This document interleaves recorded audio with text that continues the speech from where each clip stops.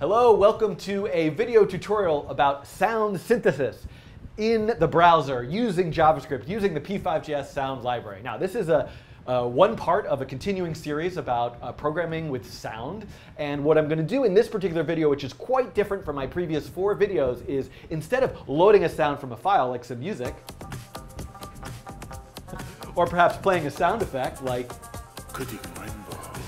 what I'm going to do is instead create, in a way, sound from nothing, sound synthesis. Now, of course, I could do sound synthesis myself. me. Okay, I can't sing, it's terrible.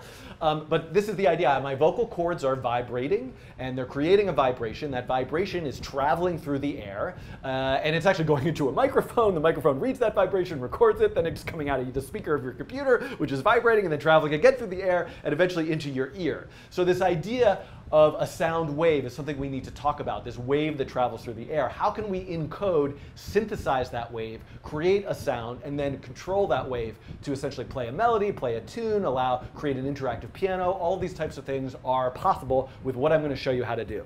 So the first idea is really to think about a sound wave. So let me come over here, and there are a couple key concepts which I think are quite important. So what I'm going to draw for you here is something called a sine wave. Now, I'm sure I am not drawing this exactly correctly, but if you take the sine function being a function from trigonometry, whereas if you have a triangle and you take sine of theta, it equals the length of the opposite side of the triangle divided by the hypotenuse of the triangle. So you can go and look at all my trigonometry and triangle tutorials and stuff somewhere else. That's not really relevant for here. What's interesting is if you think of this angle as a value that's changing over time and were to graph that, you're going to see a wave pattern like this. So it's a perfectly symmetrical repeating wave form, a sine wave. And if that sine wave travels through the air, you're going to hear a tone. Now, a wave has certain properties. One property is amplitude. So if we can look at, this is like the top of the wave, and this is like the bottom of the wave, and you can think of that height as something called amplitude.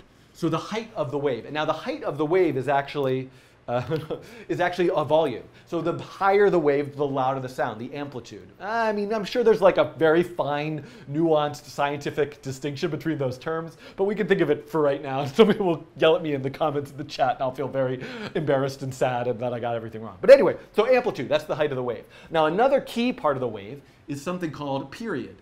So period, and I'm going to, like this, is the amount of time, or the length between the length of a full cycle of the wave. So you can see from here, this top of the wave, all the way to here is one full cycle that just repeats over and over again. How long it took for that cycle is the period.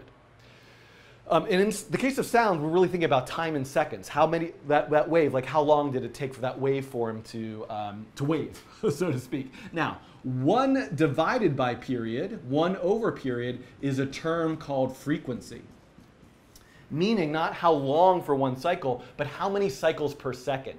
And this is actually a measurement you've probably heard, hertz. So if something is 60 hertz, that's a frequency of 60 cycles per second. And this is key because what we're going to do is we're going to create a wave with code. We're going to set its amplitude. We're going to set its frequency as a value in hertz and then listen to it.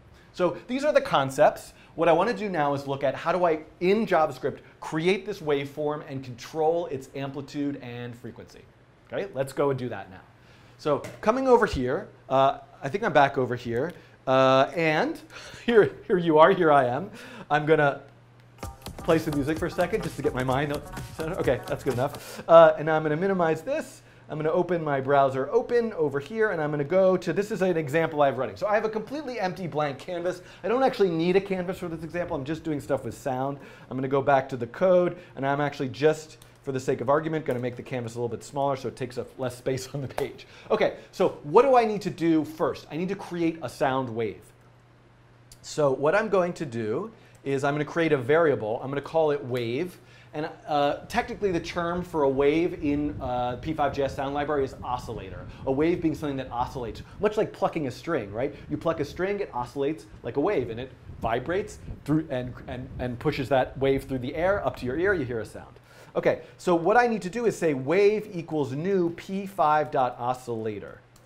So this is a new object you might not be familiar with, p5.oscillator. Now I've created an oscillator object. So this object exists. It's up to me to turn it on and turn it off, to set its frequency, to set its amplitude, to configure that oscillator, so to speak. One thing that I think is important for me to mention is that here in index.html, I have a reference to the p5.js sound library. You can't really see it all the way there. There we go. So you need to, for this to work, you need to make sure you have the p5.sound.js file loaded as part of your project. So now I'm back to here. The other thing I think is worth showing you, and I have it here, is the reference page for p5.oscillator. So this is something you might want to look at on your own time and review. There's actually a nice little example on this page, but I just want to show you, here are a bunch of the functions that I'm going to start to demonstrate to you. Start, stop, amplitude, frequency, set type, connect, disconnect. So there's a lot of, all those things I showed you about manipulating a song file, an MP3 file that you load and play. There's similar things going on here. So one thing that's really important, though, is this idea of set type. So look at this. I talked about sine waves, but you could also have a triangle wave, a sawtooth wave, or a square wave. And I actually have an image here. I was going to draw these as diagrams, but I'll just use this image instead. So what the waveform actually looks like is going to determine what the sound sounds like. And of course, the world is your oyster in terms of possible ways that you might be able to do sound synthesis, but P5 by default allows you to create oscillators of these 4 forms: sine wave, square wave, triangle wave, and sawtooth wave. And this image comes from Wikipedia, and I believe this is a Creative Commons licensed image. I better check that, but hopefully I'm pretty sure it's available to be used in this video, and you could also use it as well. Anyway, okay, so I'll post a link to it in the description. Okay, so we'll try a bunch of different forms, but let's just start with a sine wave. So the first thing I want to do in my code is say wave.setType, and I believe I need to pass in a string, meaning a word in between quotes, sine being sine wave. The other thing I could do is set the amplitude. By just saying amplitude, I'm going to set it to 1. And then I could say wave.frequency. I'm going to set some frequency. Let's try 300, whatever that might sound like.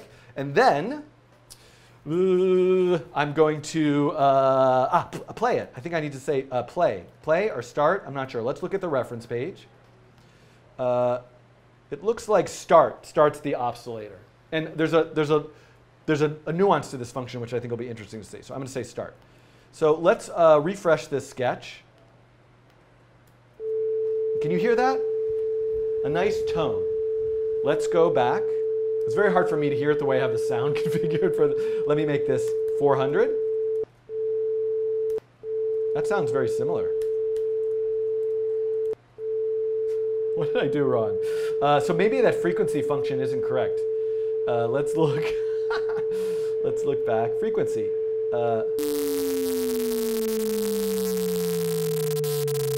Timeout. Pause. Back again, there was an issue with the order of these operations. So setting the amplitude and setting the frequency will not work unless you call those after start. And it actually says that in the documentation. I just didn't read that properly. So what I'm going to do now is go back to the page and I'm going to refresh it. You can hear that 400. And I'll mention that 440, the frequency of 440 is actually the musical note A. You can tune your violin to it now. Can you hear that? That's the musical note A if I'm right. And I'll just mention that if I make that a little bit higher, if I say 1000, you should be able to hear that that's quite a bit higher. So let me go back to this. And actually, let me just turn the amplitude down to 0. And there you go. Now, you'll notice in this program, because hopefully I'm not blowing anyone's ears out, that I have a play pause button. So while I was taking a break there for a second to figure out what was wrong, I added that button. Let's just look at the code. So very briefly, there's just a button that says play and pause. There's a function called toggle associated with whenever that button is pressed. And then in that function, I have a Boolean variable that's set to either true or false based on whether this Boolean variable playing. And then in draw, I'm either coloring the background pink or gray, depending on whether that Boolean variable is true or not. So if I go back here and run this again, you can see playing that button toggles the background. So one of the things that I want to show you is that I can actually just take this code right here, and I can put that here in the toggle function. And then I could actually say wave.stop here in the else. So right now what I want to do is toggle that oscillator on and off. So I'm going to run this. Do you hear it? I think you do. Wait, I don't hear it. I don't know why I can't hear it anymore. Oh, the amplitude's at 0. So let me turn it back to 0.5. Okay, now you can hear it. Right? On and off. Oh, I think there's like a low hum. Anyway, hopefully the sound is fine. So I can toggle that sound on and off. Now there's a couple things. One I should mention is I don't actually have to start and stop it. What I could really just do is, start it right here in setup, and I could immediately set the amplitude to 0. And then what I could do here is just, and I could also set the frequency here in setup. And then what I could do is just set the amplitudes. So I don't need start. I just want to set the amplitude to 0.5 or set the amplitude to 0. So I'm going to run that again. I'm turning it off. Now, one thing I'll mention is, do you hear that little like clipping? Each time I start and stop it, there's a quick clip of the sound. That's because this oscillator comes in at full amplitude immediately. So often with a sound like this, it's a little bit advantageous to kind of fade it in very slowly. And there's actually the amplitude function, and I believe start and stop, there's an optional second argument. So if I put in like 1 as a second argument, it's going to take 1 second to fade in that sound or fade out that sound. And I could put in 0.1 or something much shorter if I want, but let's take a listen to that. Did you hear that fade in? Very hard for me to hear it because it's very quiet out of my speakers, but hopefully it's piping through the sort of YouTube recording system and you can actually hear it. Okay, so hopefully you heard that distance. Now let's talk a little bit about, let's do one more thing I think which would be worth doing. What I think would be worth doing is let me create a slider. And I'm going to say slider equals create slider. And now I need a range. So the audible, I believe a reasonable sort of audible range of frequencies is between like 20 and 20,000 perhaps, but I don't want to blow out your ears. I'm afraid of doing anything too crazy. So I'm going to have a frequency range between like, let's just say 100 and 1200, which I think will be somewhat reasonable. And I'm going to start at the musical note A, 440. So I'm going to create a slider, and in draw, what I'm going to do is I'm going to say wave,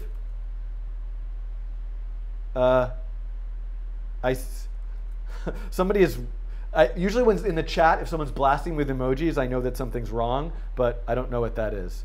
Wave.frequency, slider.value. So what I want to do is now at least tie the frequency to a slider.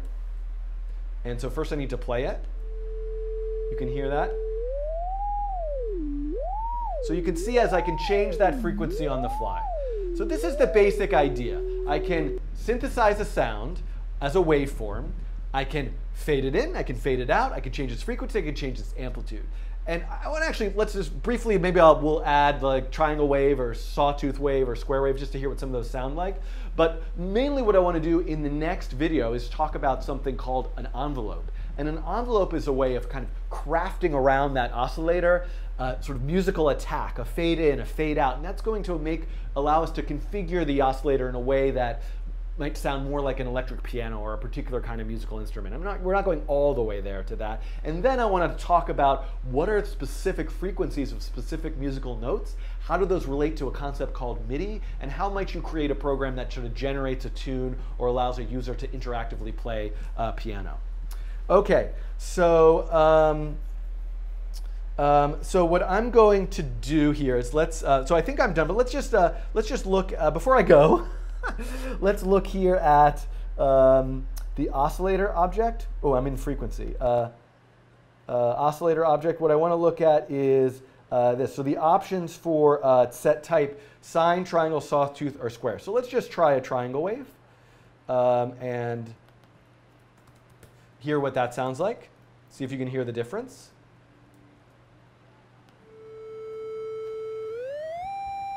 It has a kind of different quality to it. And so what I recommend that you do, one thing you might think about as an exercise is, can you create a whole interface? An interface for changing the waveform, for changing the frequency, for changing the amplitude. What happens if you have multiple oscillators? Can you harmonize? So this, there's a bunch of things you could try here. And I also want to remember to make sure I do something where we visualize that wave itself. So where the wave is drawn on screen. So I should make that happen at some point too. Okay, thanks for watching this sound synthesis video. I look forward to hearing your feedback in the comments and the chat and all that sort of stuff. There's no chat, I guess, actually, after it's over. Bye.